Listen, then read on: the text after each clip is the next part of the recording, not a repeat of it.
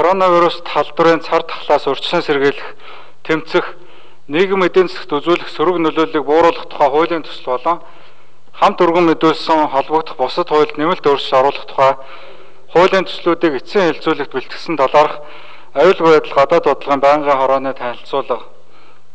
Улсын хурлын дарга ирэх юм шүү дээ. Монгол Улсын их хурлын гишүүн Жаданбын их баяр Хишгэгийн Нямбаатар нараас 2020 оны 4-р сарын 17-ны өдөр Улсын хуралд өргөн мэдүүлсэн коронавирус талдварын цар тахлаас урьдчилан сэргийлэх, тэмцэх,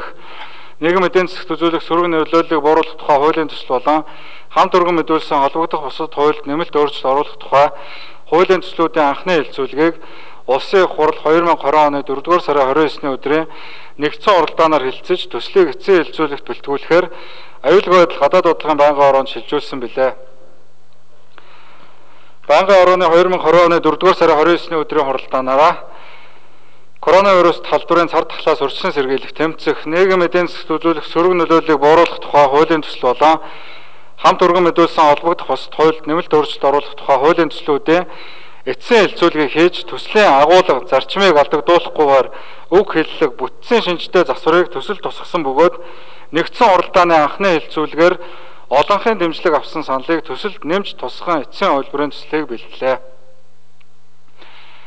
Байнгын хорооны уралдаанаар Монгол Улсын их хурлын чуулганы уралдааны дэгийн тухай хуулийн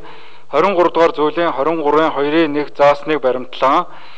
уралдаан даргалагчаас өгсөн чиглэлийн дагуу төслийн 7-гийн 1-ийн 3, 11-ийн 3 дахь заалтаас цар тахлын голомтод гэснийг хассан бөгөөд байнгын хорооны хуралдаанаар төслийн анхны хэлэлцүүлэг явуулах үед дэмжигдээгүй зарим санал чуулганы нэгдсэн уралдаанаар дэмжигдсэнтэй холбогдуулан саналын дугаарыг төслийн зүйл заалтаа уялдуулсан болно.